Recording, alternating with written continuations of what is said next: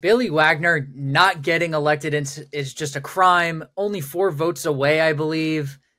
D-Paul, you said it. He is the greatest left-handed pitcher who's ever walked this planet. His stats are better than every reliever in the Hall of Fame besides Mariano Rivera. Best lefty pen. Best right, lefty reliever. Reliever.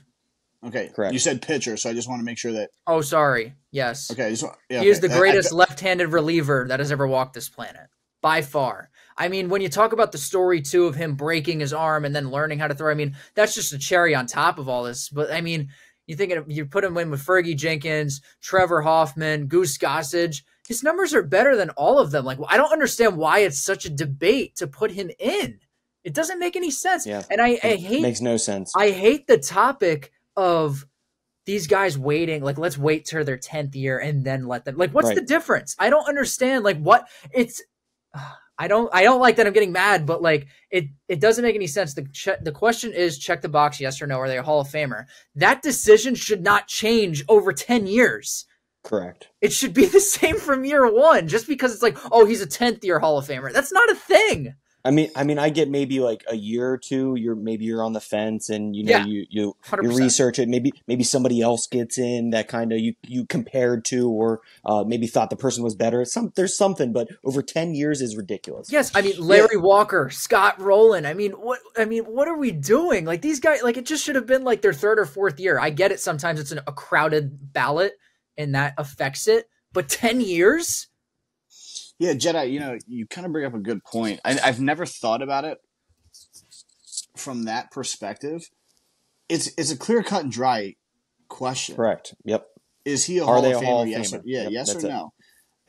So if the answer is no today, why would it be yes in 10 years? So I've never looked at it from that perspective. It's a great point by Jedi. In the Billy Wagner case, I don't know how he's not elected right then and there that first year. Like his numbers are stupid for a lefty.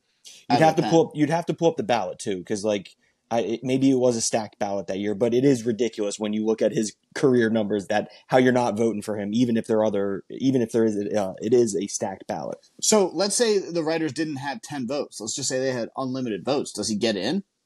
Like, you know what I'm saying? Like, no, because there's so many voters that I saw this past year that I have my reasonings why I think that really the way the voting structure is really needs to be changed, because there were 2 people, I believe, that voted for Mark Burley but didn't vote for Billy Wagner. I just think that's idiotic. Mark Burley's not a Hall of Famer. No.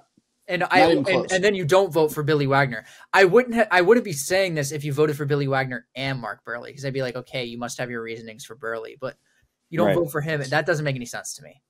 Yeah, I mean, the only question I would have for those guys are like, are you valuing a starting pitcher over a reliever more?